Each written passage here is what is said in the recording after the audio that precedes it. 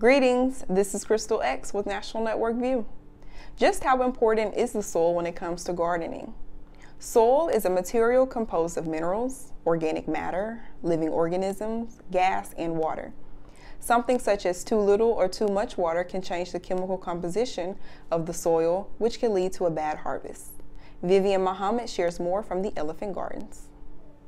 Just to save you a little work and time, if you want to start a garden, say in your backyard, and you've got grass that's covering your backyard, don't till the grass into the soil.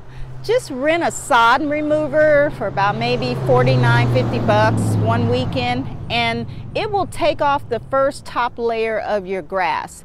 Then till the soil and loosen up what's underneath and add to it your organic matter. And the reason I say that is because even though it's a little bit more work on the front end, it will save you hours and hours of de-weeding. And Let Us Live Urban Farms' mission is to create more opportunities for people to grow their own food while ensuring underserved communities have access to fresh produce.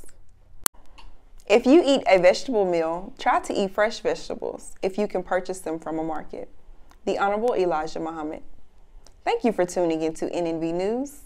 Please share your thoughts with us in the comment section below. Follow us on social media at NNV News, and please subscribe to our YouTube channel, National Network View. This is Crystal X with nnvnews.com.